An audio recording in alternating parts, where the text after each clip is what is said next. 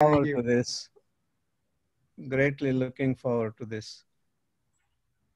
Okay, so let's get started now. It's Okay. All right. 1 Yeah. minute past the hour.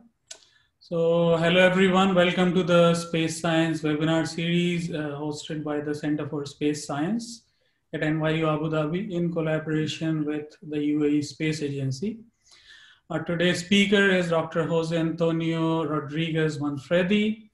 He's the head of the Department of Space Instrumentation at the Spanish Astrobiology Center, CAB, which is a part of the National Institute of Aerospace Technology, INTA, as well as the Spanish National Research Council, CSIC.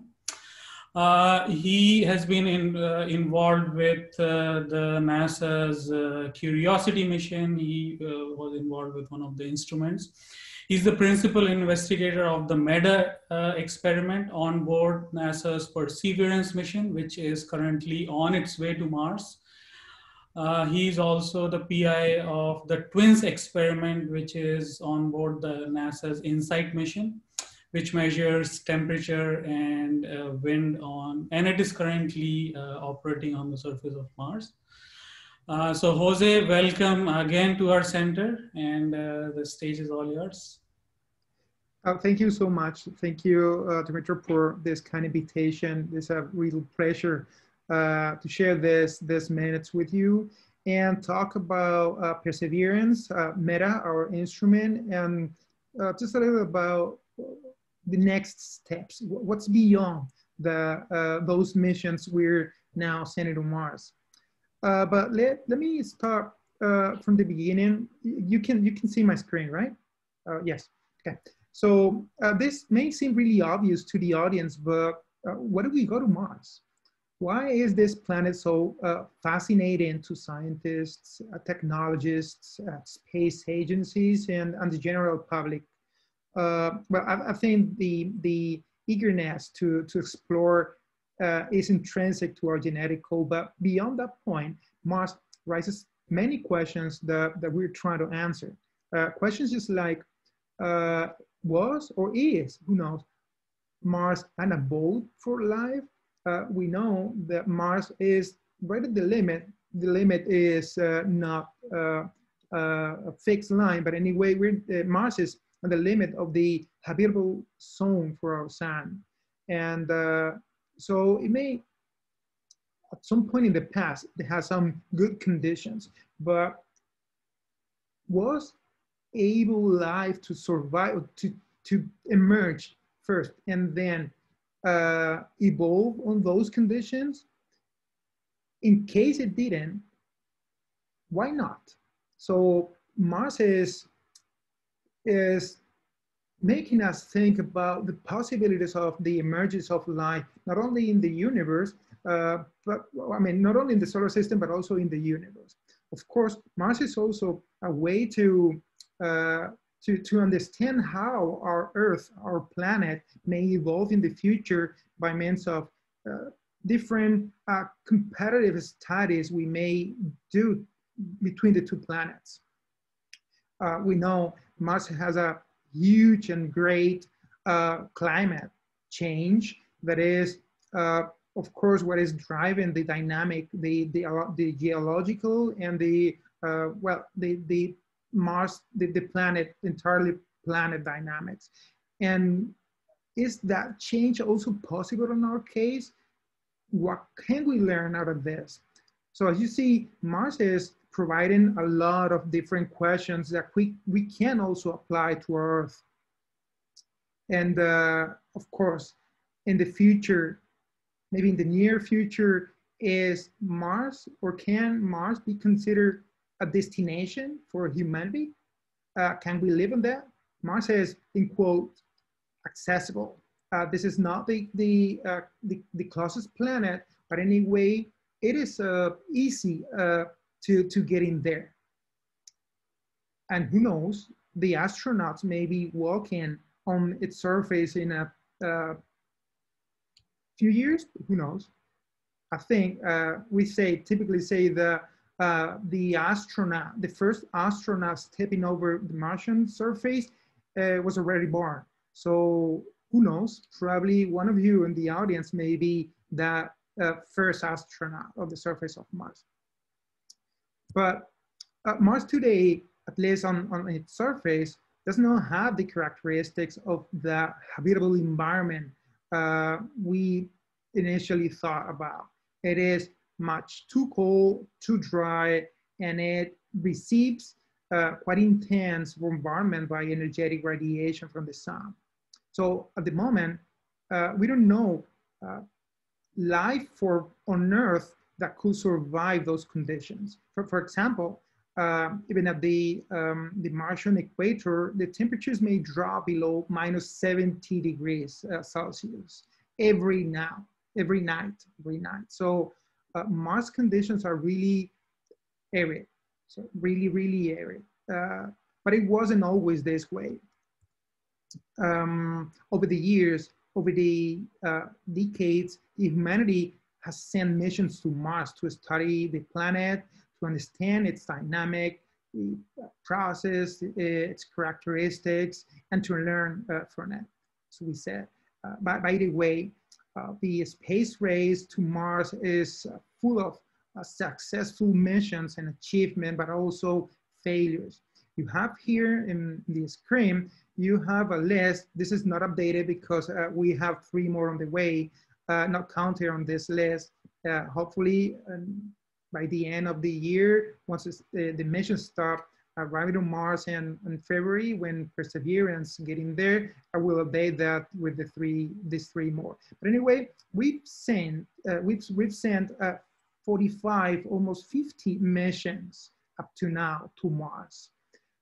Those missions, you can see the list, started on 1960, so a long time ago. And from that time, we started not only maturing the technology that now is used, of course, the evolution of those early technologies to get on Mars. So that process from those 1960s to now have provide a lot of information about the technologies and about the planet itself. By the way, the technologies has been evolving, as you can imagine, from quite small vehicles like the one you see in the screen.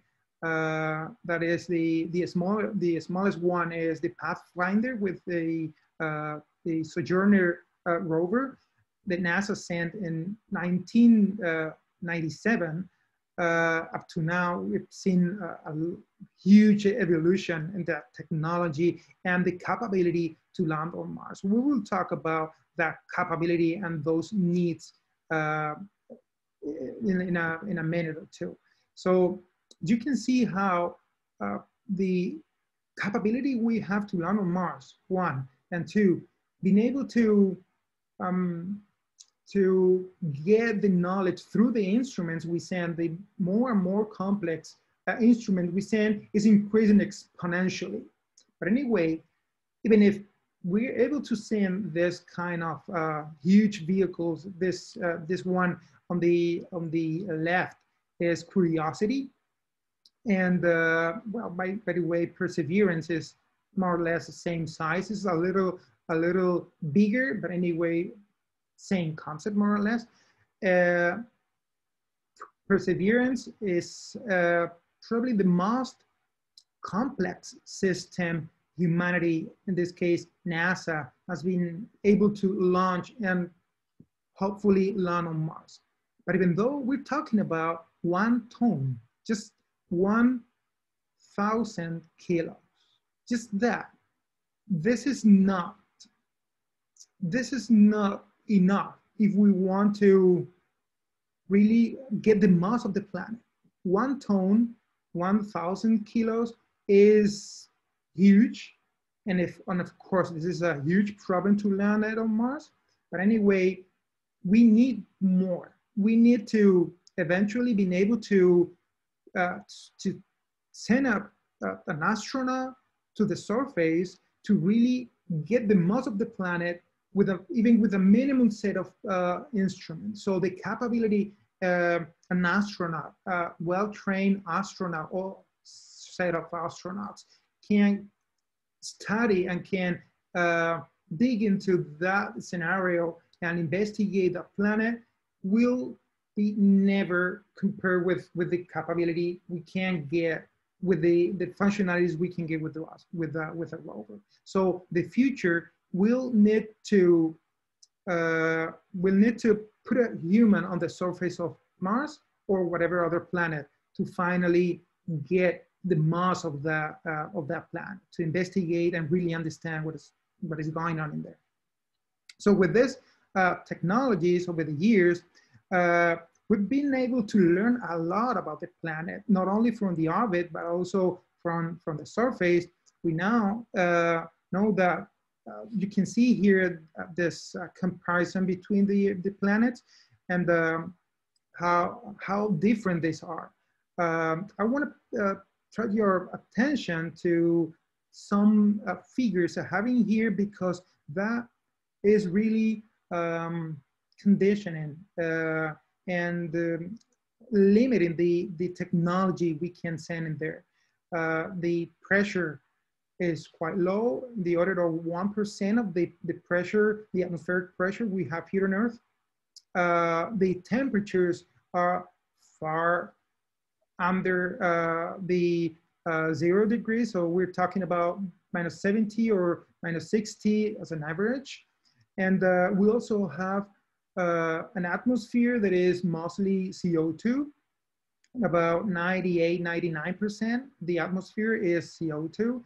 And in that condition, together with the huge winds, we're able we've been able to measure in there, I'm talking about 150, 170 meters per second, meters per second. We have dust storms, we have clouds, we have a quite active atmospheric environment. So, oh well, by the way, we also know that Mars doesn't have a global magnetic field. That the magnetic field we've been able to measure in there is mostly local because of the permanent magnetization of some rocks. That is about 10 times or so. Under the very, very tiny magnetization. But anyway, with InSight, with the mission, with the recent missions we've sent, we've been able to adjust that knowledge we have, to correct that knowledge and update it, because the magnetization is about 10 times the magnetization we initially thought, because of, from the measurements we were able to take from orbit. So this is not as tiny as we thought, but anyway, this is almost negligible compared with the magnetization we have here on Earth. So we know Mars is nowadays very arid. We know it is cold and bleak, as we said, but we have some important questions to answer. For example, the great questions about the climate change we mentioned, and even better, how was it ever possible to sustain liquid water on the surface on Mars? We know that something is missing here to really understand that planetary changes in general. Very briefly, the volcanic activity is, or probably was, the main driver that caused this problem. Essentially, the volcanic activity began to decrease in the middle of the Hesperian age, and as the planet began to cool down, which caused the fewer emanations from the volcanoes. So these emanations usually compensate what was lost to the open space because of the smaller gravity the planet has. And so all that causes the magnetic field to decrease, which in short allows the solar wind to drag more most of the atmosphere. So as a loop, the planet started cooling down. So the magnetic field started ramping down in its intensity. And so the solar wind started dragging the atmosphere that was more and more exposed to that.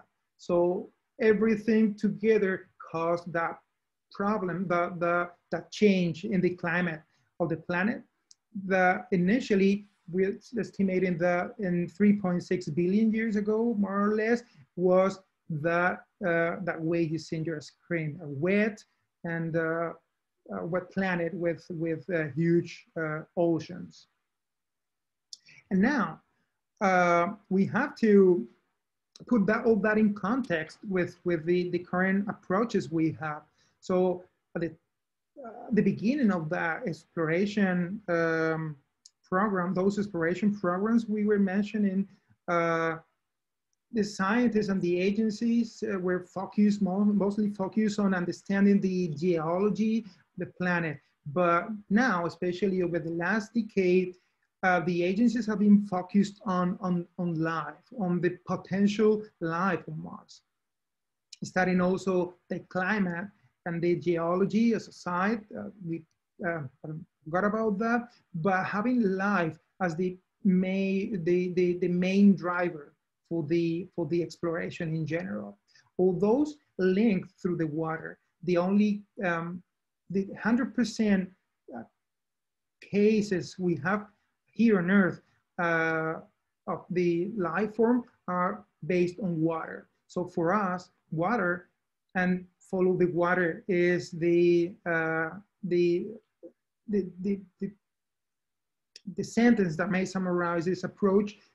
Looking for the water is a good driver, is a good proxy to look for life in next steps. So instead of investigating, blindly investigating the planet, we try to identify the deposits or the major activities of water on the surface to go there and go deeper in this investigation. So for us, water is one of the most important drivers in the study of Mars. After the water, the habitability is the step beyond, meaning that, okay, we have water, but the water may be in different conditions, not only applicable to life or to habitable environments. The liquid, to become that scenario, that potential landscape into an habitable one, has to be in liquid form, not in water vapor or in form on ice. So it has to be in liquid form. It has to be, has a neutral pH, more or less, with not so high or not so low salinic activity. And so everything together will finally provide a comfortable scenario for life. That is the habitability beyond the water I was mentioning. So on Curiosity, one of the most important goals was to study those particular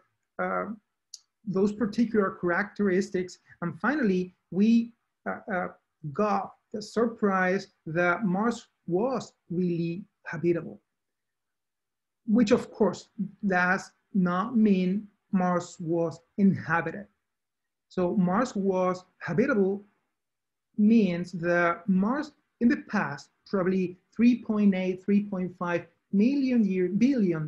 billion years ago, Mars has the conditions to eventually provide a scenario in which life could emerge and eventually survive.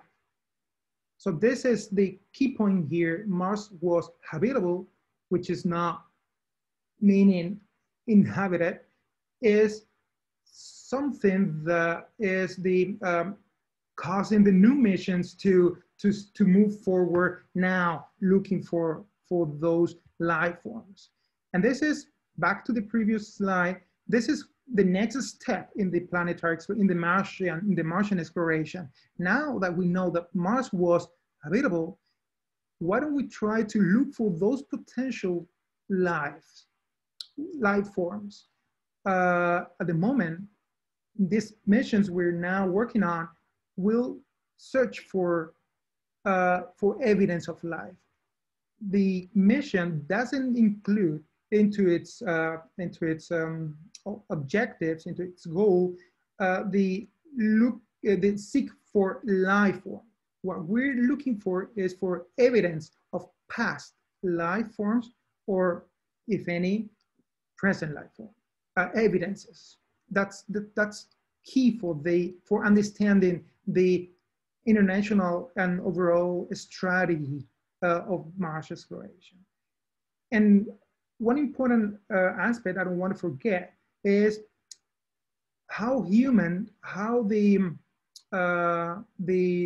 potential human exploration, or as we said, considering Mars as a destination, is in the far objective beyond all these missions. So sending humans to Mars is not easy, is not trivial, and most of the agencies are now working on preparing the technology that human crew may need in the future by testing and maturing that technology there on Mars, not here on our labs, not here on our most representative scenarios. NASA, in this particular case, is developing new technologies and want to prove the usability, the affordability there on Mars, on the real environment the human crew will need to survive. And this is also one of the most important objectives Perseverance has. But back to the seeking for life, we know that at some level, some degree, Mars and Earth evolved parallelly. But at some point, something happened and started diverging one from the other. Here, we know that, well, we can go to the field, depending on the cases, but we can find fossils. We can find fossils of mammals or in general, animals or life forms. But we should not look for the same evidences on Mars. On Mars, as we said before, Mars had a huge climate change about, you say here, billion years ago, that diverged from the trajectory both planets have. So if we had to compare in some sense what kind of life we can expect to find on Mars, we should go here on Earth. We should go to those places where those biological activity happen at the same time we're now pointing at on Mars. So in that case, we should go to those places on Earth, mainly, well, you can see those places in gray, where 3.5 billion years, we have evidence of that terrestrial life. On Mars, we have a larger record of those rocks that age, more than the rocks we have here on Earth because of the evolution of our planet. So in some sense, the evolution of our planet has been hiding, or not masking, but altering those terrains, those rocks from those 3.5 billion years ago. So in that sense, we can say that Mars offers a unique window into what a habitable planet in its infancy looks like. So when we try to look for some places here on Earth, we should go to those places in gray, as you say, as you see in the screen, to design the strategies, to design the technology, to mature that technology that eventually will send to Mars. We're sending to Mars looking for those lives, if you understand. So in that case, we should look for not this classical or classic fossils from less than 600 million years ago. We should look for something like this kind of microbial biosignatures we can see on Pilbara in Australia. That's the kind of evidence we're looking for on Mars, or will look for on Mars next year, maybe. These are these stromatolites produced by microbial mats growing on muddy surfaces in shallow water. So if Mars has those conditions, probably we'll be able to find something like this. And so hopefully again, we'll be able, if this material, if those microbial fossils have been well preserved, we'll be able to find them. But anyway, as I was saying, for now, what we can say is that Mars was habitable. And that's the goal, one of the most important goals beyond Perseverance. Perseverance, or NASA in general, wants to contribute to this detailed study with this mission, with the mission that is now on its way to Mars. So in that sense, we have to understand Perseverance as the next step, at least from NASA's perspective, of course, in this process of understanding the planet, understanding its dynamic. And in that case, going into the details of the particular objectives it has, the science objective overarching the possibilities of life on Mars, as I'm saying here, is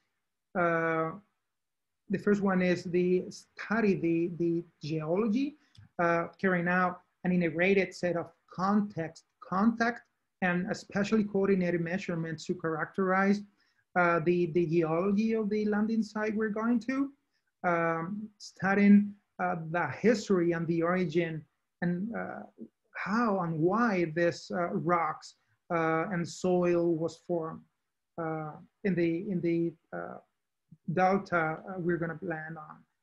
We'll talk about that in a minute. The second objective pertains to in situ astrobiology. We want to find and characterize those evidences, those characteristics, those features of the ancient habitable environment, identifying those rocks with the highest chances to preserve the sign of the ancient Martian life. And of course, if these were present, seek for the signs of life on those environments. The third objective is to collect samples, to place rigorously documented and selected samples in some receptacles, in some returnable sample caches for possible return to Earth in the future. That's why we say the Perseverance mission is the first step in sending back to Earth those samples as part of the mass sample return. So this is the first, this mission, Mars 2020 Perseverance, is the first step in the Mars sample return program.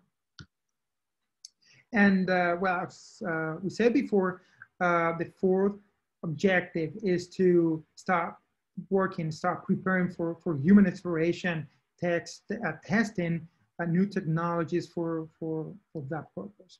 So one of the most important one of the most important agents in the atmosphere that that drives one of the most important roles is the dust. Dust, as we'll see, dust may affect the technology, the instruments that will get the oxygen out of the CO2 atmosphere.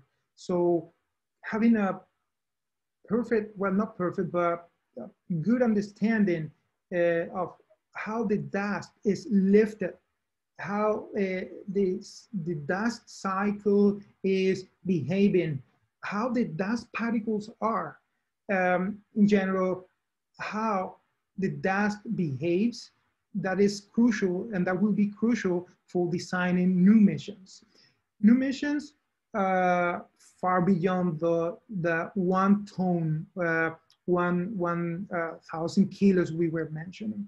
Imagine a mission like, I don't know, if you know the movie The Martian, just as a way to briefly depict a potential habitable module where the astronaut has to live on. So that is quite heavy. So imagine how many trips, 1 ton trips we have to send to Mars to finally have the habitable module all together to finally send an astronaut to there. So if that is a problem for 1 ton mission, larger missions will even create more complexity, will be even more complex to land. And so the dust, the understanding of the dust and the atmosphere will be crucial to understand, I mean, to being able to land that. And for that purpose, Perseverance has a number of instruments, 7 instruments actually. One of them is the Mastcam-Z. This is a multispectral spectroscopic imager that is able to zoom in and out to extend our vision of the landscape without moving there. This mission, together with this instrument, together with SuperCam, which is remote optical spectroscopy, an instrument that is able to use a laser together with the capability to zoom in, to fire some rocks, make some context study without moving the rover. So the capability to make the context science without moving the rover will be essential to get the most of the scenario, not needing to move to particular rocks to finally analyze them. But in any case, if needed, we'll, after analyzing the surrounding area with those instruments, with the zoomed camera, and with Mastcam-Z, and with the laser one, the spectroscopy instrument, if we find something interesting, we will go to that, and then we'll perform some contact science with the instrument Pixel and Sherlock that are placed in the arm, in the huge arm it has. So Pixel is an X-ray spectrometer devoted for the lithochemistry, and Sherlock is a Raman and Libbs instrument for both of them to characterize the chemicals and organics in the samples. Both of them are same in the arm, and will characterize with the spectroscopy technique the samples. The rocks or the soil. We can decide based on the information from the other 2 instruments I was mentioning. Sherlock also has another feature, another capability, that is as a microscope. This is a wide angle sensor microscope that will be able to look in detail into those samples, those soil samples or rocks. So altogether, we'll be able to get the most in different bands, UV, and infrared in some cases, and different spectroscopy techniques, and hopefully working together, we will analyze those stromatolite-like samples we saw before to study the ancient microbial mats. This is something really challenging, and we, as you can imagine, we can't wait to see what they can find on Mars. Also, Perseverance has this is a ground penetrator, something like that, an imager to analyze the subsurface to monitor the structure, the internal structures we may have under the Martian surface. And even if we have some water deposits or well, different structures under the surface, the signals, the imager, the radar imager will change depending on what materials and what materials are present on the ground. And so if it is ice or rock or sand or liquid water, we can get a signature of that, and so understand what context, not only on the surface, but also on the surface we have in there. One more instrument is, this is not actually an instrument, this is a demonstrator, is MOXIE. I was referring before, we were discussing before the goal NASA has to test technologies that will eventually be crucial for the future missions, the human missions. This is an example.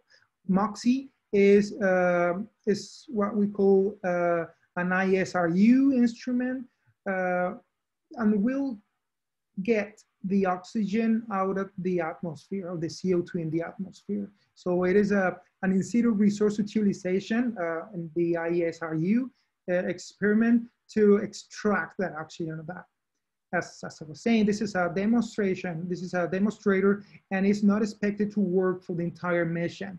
It will have some special periods to test its performance, MOXIE performance, based on changes in conditions or dust, to essentially to analyze the impact that dust may play on the efficiency of that. But again, this is a demonstrator. This is not focused in a particular, it is not focused on a particular science objective in the mission. And together with all that, MEDA, our instrument, is the instrument. Actually, this is a suite of sensors. Sensors designed to characterize the environment, not only the weather.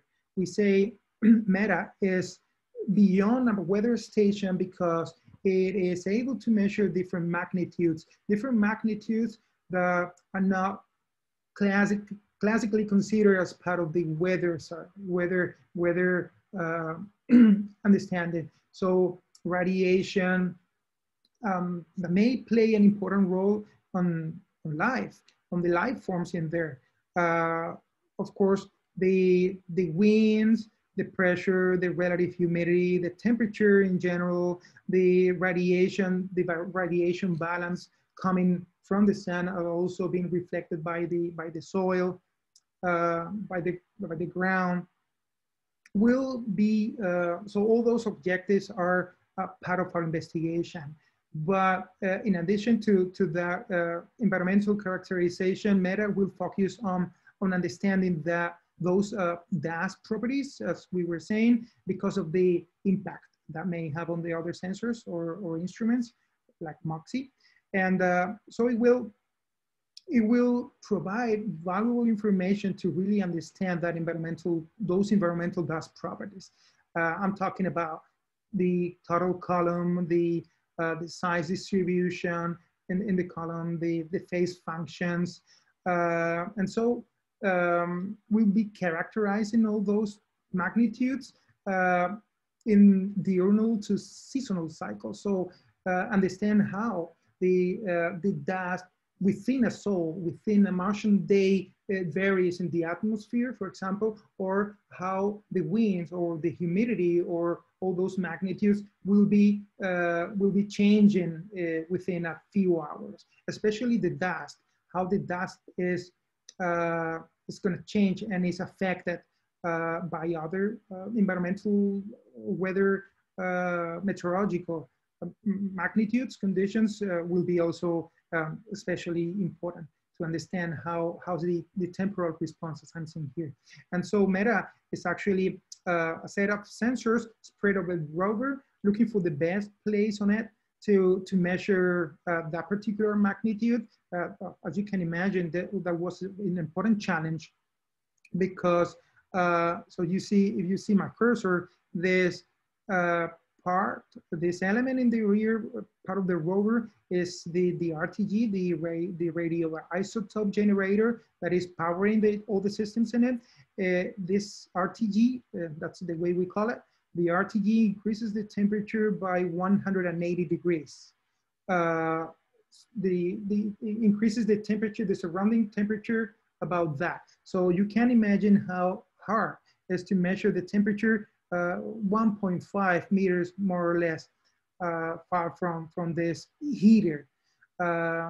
So we have to combine different elements, the information by different sensors, for example, the wind, and analyze if the wind is, for example, throwing the thermal plume the RTG generates into one sensor or another, and so how that may be affected. To do that, we have different elements to finally, different detectors, let's say, different detectors to finally subtract, let's say, that effect out of the retrieval. Let me give you an example. So you see, well, probably don't see that, but we have 3 air temperature sensors on the mast, and the mast I'm trying to move with my track, with my cursor. So we have 3 sensors here and 2 more of the lower part of the rover body. So if the wind is coming from the rear and then throwing the thermal plume to these 3 on the mast, these 3 may be in the free flow, not affected or less affected. So combining all that information will be able to provide this, in this case, it's the temperature, but a similar approach for the winds and other magnitudes. So we can measure those meteorological or environmental magnitudes as if we wouldn't have the rover on the surface. So the rover is, as you can imagine, the most important perturbance on the environment. So our goal is to finally provide those magnitudes as if we don't have the rover in it. So this is a challenge, of course. So very briefly, we have developed some particular technologies to survive those extreme conditions, the radiation, mainly because, well, MEDA is an environmental meteorological, if you want, station. We have to be exposed to that atmosphere, to that environment. And so the radiation, the temperature, the lowest temperature, everything that makes Mars extreme will impact on that, will have an impact on that. So MEDA has been designed to survive those conditions and, well, to be able to measure 24 hours a day with a minimum power draw to provide, you know, those magnitudes that will eventually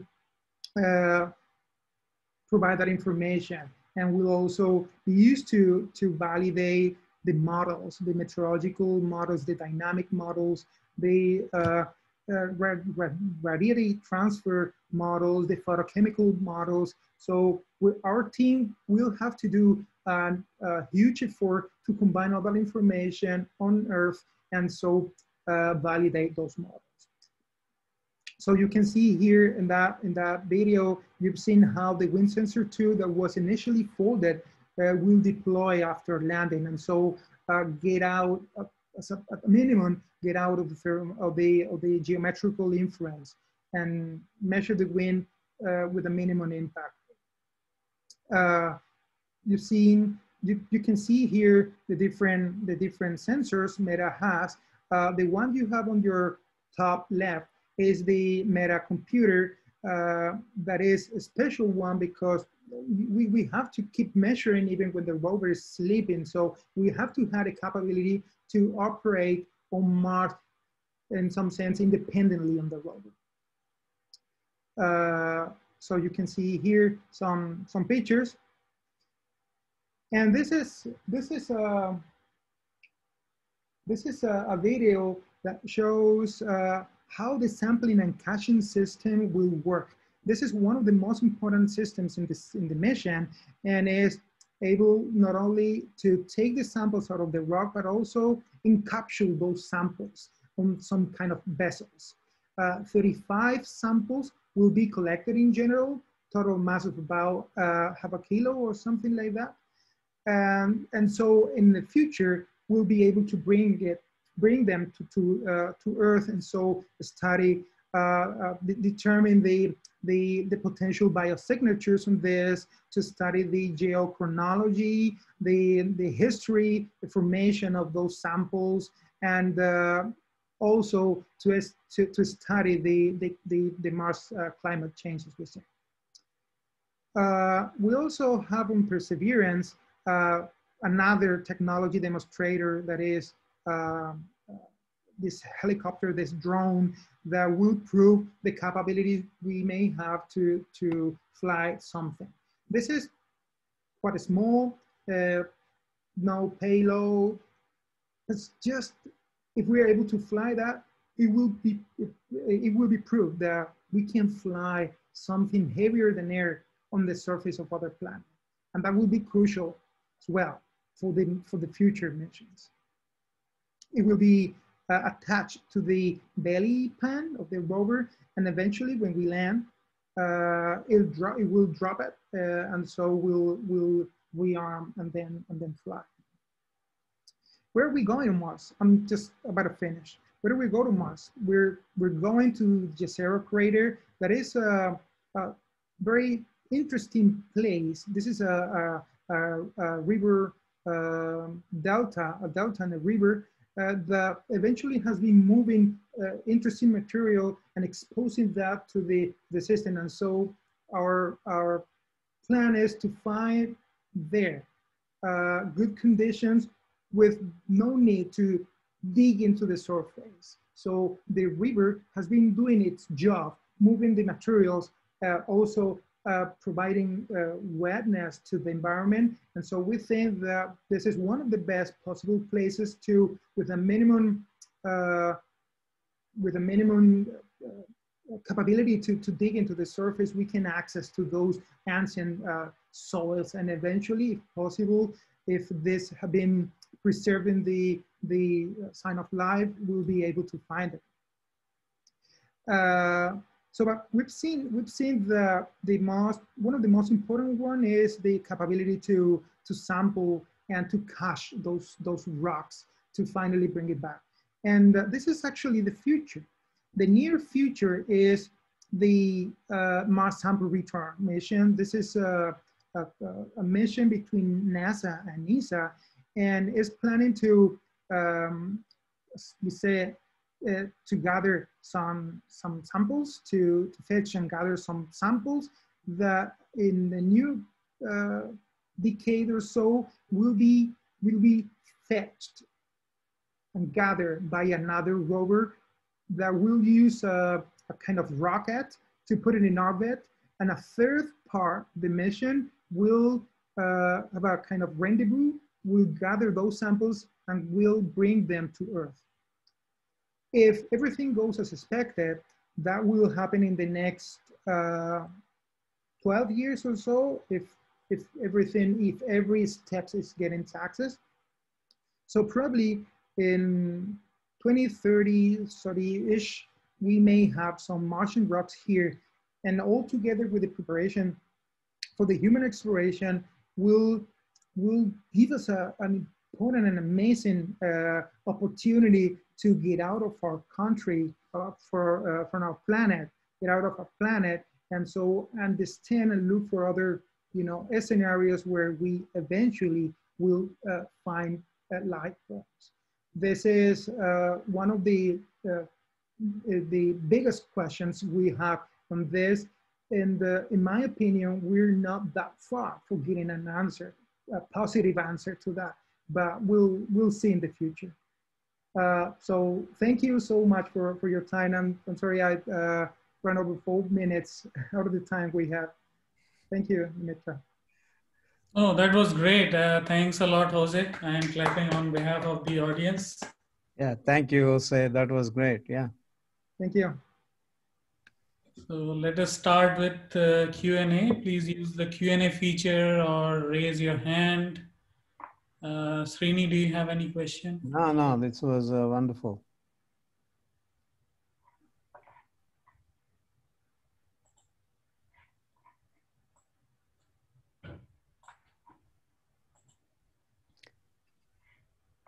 Yeah, Jose, can you go to the chat section? There is a question. So the question is, do you know how the drone will work given the lift issues in the low atmospheric pressure conditions? Mm-hmm. Yeah, this is a demonstrator and is not stated to fly long distances. In the design of the drone, it has larger blades. As you can imagine, we're talking about 1.1 meter each. So in general, on Earth, it doesn't need to have those larger, so large blades. It has 1.1 to get that kind of buoyancy. We need to fly this light, but in any case, heavier than air drone like this. In addition to that, it has to spin about 5 to 7 times faster than a classical drone we need to do here on Earth to lift the same weight. So the plan is to in a first stage to study of the environment together with and with the help of MEDA, with the support of MEDA, and determine the most convenient conditions, especially the wind. And after loading the batteries, it will perform some few hovering flights, few seconds. That might be about 60 to 90 seconds, just that. So just to prove the capability, we have to lift that body into the atmosphere. And after that, it will try to eventually, if everything works as expected, it will try to fly some meters far beyond the departure position. But it's just that. I mean, it is not a plan to fly for long distances. It has some cameras, high resolution cameras pointing down way. It has a minimum system gyroscope and a visual odometer. But that's just that. It is not intended to be to go beyond that point. All right. Yeah. Next question from Axel Brandenburg. Are there any plans on a follow-up of the label release experiment which was done on Viking 1 and 2? I'm sorry, can you repeat the question? Didn't hear that. Yeah, so as you know, the Viking 1 and 2 mission had the label release experiment to detect signs of life. Is there any plan to do a follow-up on that? Okay. No. You know, that experiment on the Vikings were really controversial. And so that is actually why this is part of the overall program to look for signs.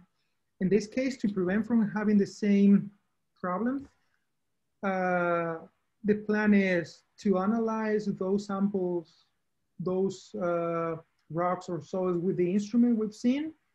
And in case of a good candidate, it will be cached to analyze those samples here.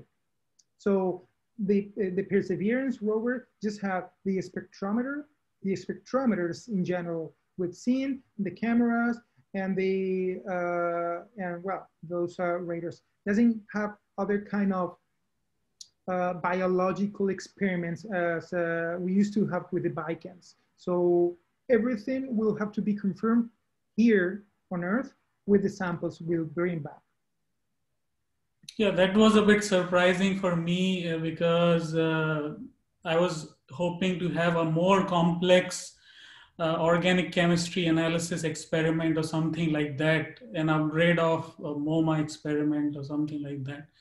But it wasn't there. So it looks like they just want to have the cache and then get it back to Earth for analysis for now.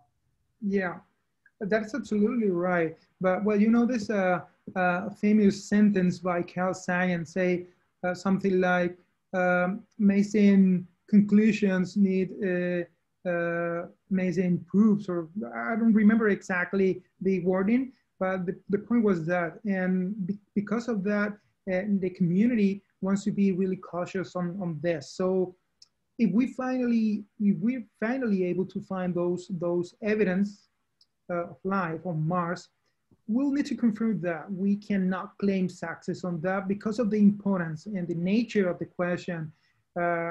We cannot claim success if we had a minimum doubt, and whatever technique, especially on the surface of other planets, may have some, you know, vague results that may hide or max in some sense the nature. So this is really serious. We understand that, and the solution we provide with having another mission that go and gathers the samples and bring it back, that is quite complex. But this particular question deserves that kind of that kind of response in NASA's perspective, of course. Right. All right, if there are no more questions, then let us thank Jose once again. Thank you, Jose. That was Thank great. you. It's been a great pleasure to be with you. See you all next week. Thank you so much. Thank you, Jose. Thank you all. Bye. Okay, I'll sign off, Dimitra. Okay, bye-bye. Bye.